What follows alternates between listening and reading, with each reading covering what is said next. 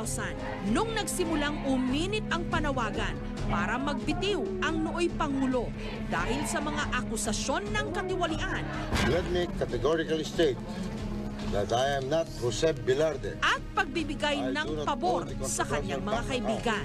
I leave my faith to God and to the sense of fairness and justice of the senators. Asahang libu-libu nating mga kababayan ang dadagsa rito. Ang tungkuling hanapin at ihayag ang katotohanan ay aming isinagawa sa aming pag-uulat sa makasaysayang impeachment trial ni dating Pangulong Joseph Estrada. Sama-sama tayo sa pagsisimula ng special coverage ng GMA. Naglaan ng oras ang GMA para maiere at mapanood ng publiko ang nagaganap na impeachment proceedings sa Senado. Corrupt practices, betrayal of public trust, and culpable violation of the Constitution. Dito nasubok ang kakayahan ng GMA News na maging patas sa paghahatid ng impormasyon at pagbibigay linaw sa issue. Mrs. Ocampo, who signed this signature? The President, Joseph Ejercito Estrada. Talagang iba yung naging interest ng tao sa news, no? And you would think na medyo hindi naman sila maging interesado dahil napakahirap ng mga legal terms na minsan pati kami hindi namin maintindihan. Pero mabuti na lang may mga panelists on hand para ibaba yung mga terms para sa mga manonood at para sa amin na rin. The no votes have it. At nung bumoto ang 11 senador laban sa pagbubukas ng envelope na naglalaman di umano ng mabigat na ebidensya laban sa Pangulo, tuluyan ng sumiklab ang galit ng ating mga kababayan. Nauwi ito sa paglulunsad ng EDSA 2 noong 2001. Gusto po na malinis ang aking konsyensya sa mga paratang sa akin at wala akong tinatago sa ating mga kababayan. Handa akong tanggapin ang anumang magiging resulta ng impeachment process basta't ito'y ay sang-ayon sa ating saligang batas. Ninong, I think you have to step down habang may nagmamahal pa sa inyo. Maging ang pagtiwalag ng mga dating kaalyado at kaibigan ng Pangulo at ng hukbong sandatahan nasaksihan ng GMA News. Natatandaan ko rin na tanghali ito, ako yung nakasalang na anchor. Nasa kabilang linya si dating Pangulong Fidel Ramos. Nung nagtatanong ako kamusta yung meeting niya with the veterans, at sinabi niya sa akin na konting panahon na lang, maghintay-hintay ka, Igan, mga tanghali, may mangyayaring malaki. So yun na yung biglang nakita natin na tumatawid na sina Secretary Reyes, Secretary Mercado. On behalf of your armed forces,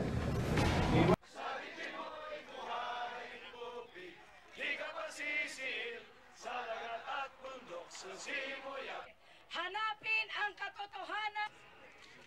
We are withdrawing support from the incumbent president.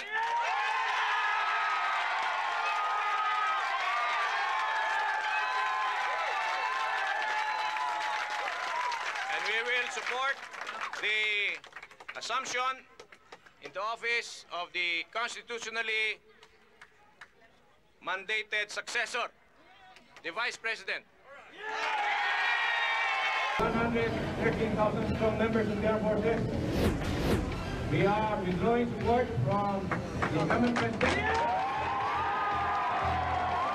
Ang ating pagpunta rito ay ang administrasyon na ang pagbabagong kinakailangan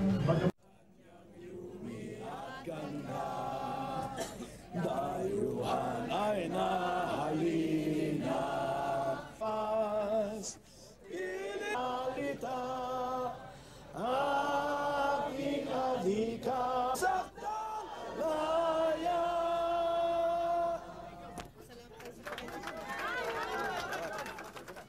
Mabuhay ang Panginoong Diyos! Secretary Secretary Renato de Villa. Healing is what is needed for our country at this moment in our history. Maraming salamat sa inyo lahat. Mabuhay ang sambay! Masakit ay kinakailangan nito. Lalong nagpalakas pa sa panawagan na magtungo sa EDSA at hilingin nga ang resignasyon, no, ng ni Pangulong Joseph Estrada.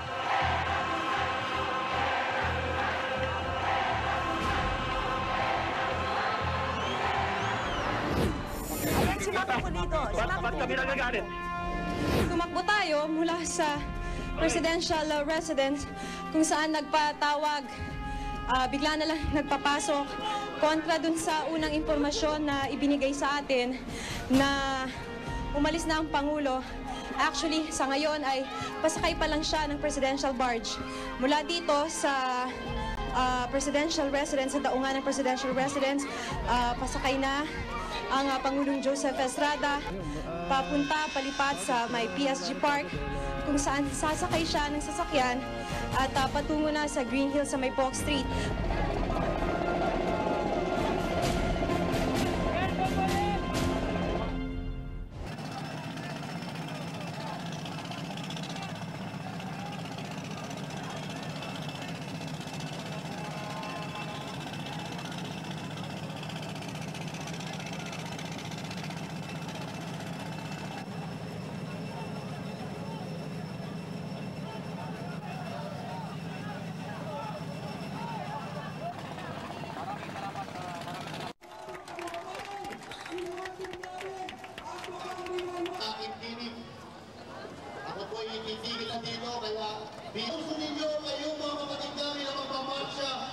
Narito po sa EDSA Shrine ang mga mahal mong anak. Tulungan mo po. Sumaamin at kami kupkupin mo po sa iyong Pero bigyan mo po kami ng lakas, ng sigla. Hirap din kami. Hindi ako naniniwala po. Kasi namamagay. Ang EDSA! Hanggang Green Hills, hanggang Mandaluyong! Makakapakalisin doon! Napupuno ang EDSA! Pagdating dito, konting bakit kayo? Sinukuha niyo ba?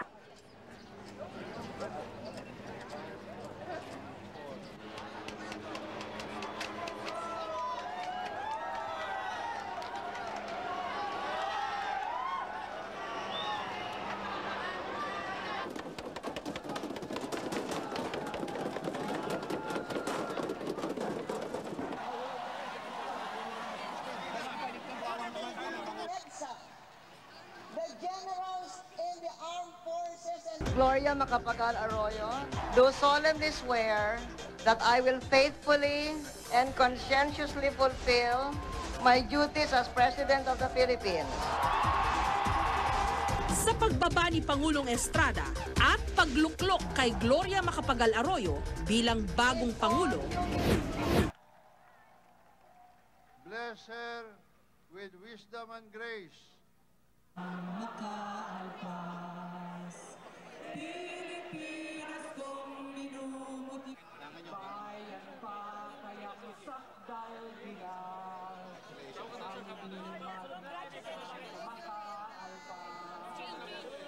It's happening right now.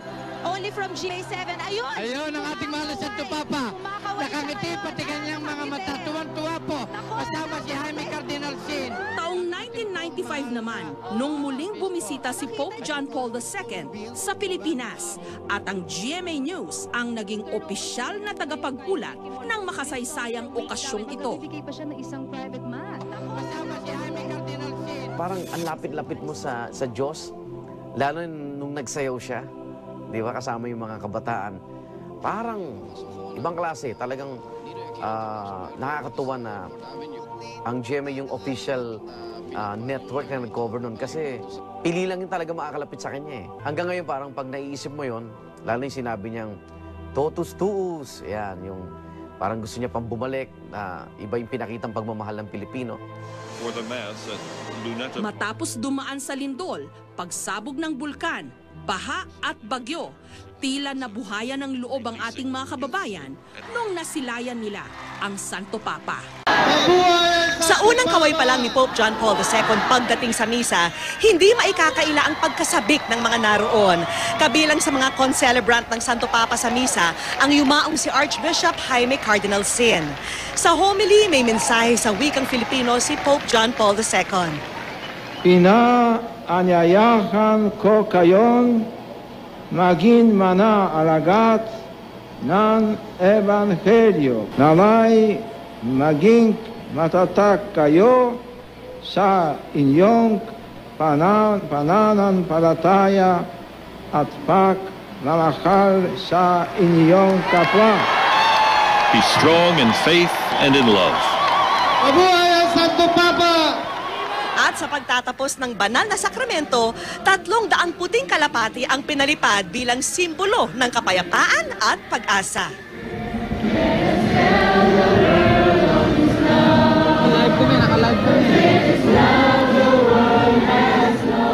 Ang Santo Papa halatang damang-dama ang tindi ng pananalig ng mga Pilipino na sabay-sabay na inaawit ang Tell the World of His Love.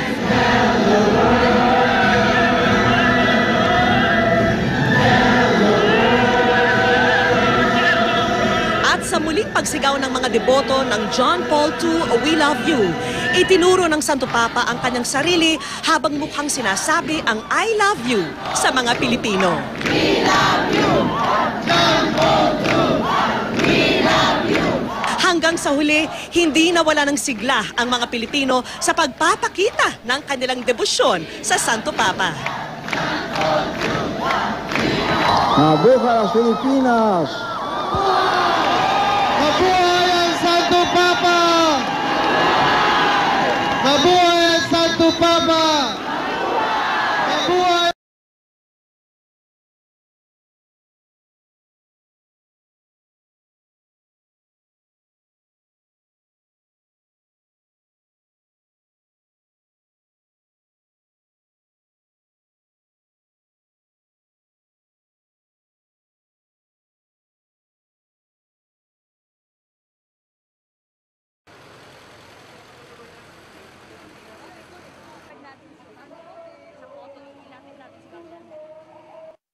Pursuant to the authority conferred upon me by the Constitution, I hereby grant executive clemency to Joseph Ejercito Estrada, convicted by the Sandigan Bayan of plunder and imposed a penalty of reclusion perpetua. He is hereby restored to his civil and political rights. Give you all the options, all the opportunity to avail what.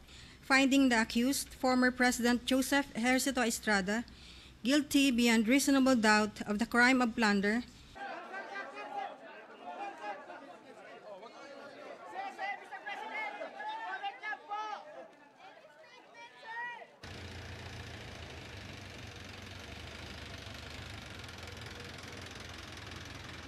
Siguro sapat naman sa kanya yung 6 na taon ng pagkakulong niya, dapat palayain na siya para magkaisa tayo.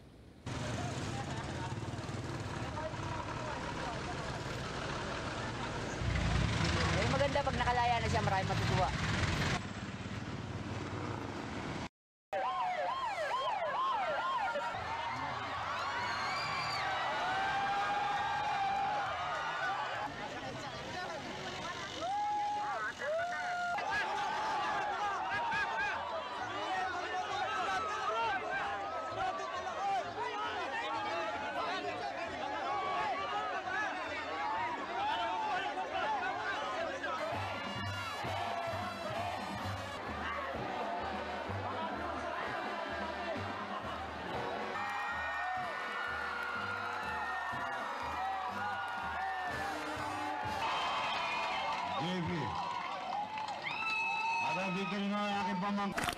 Released from detention, I am now free to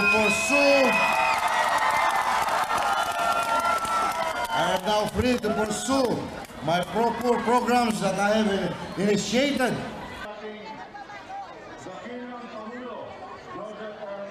The verdict of our people and of history is far more important to me than any courts of this land.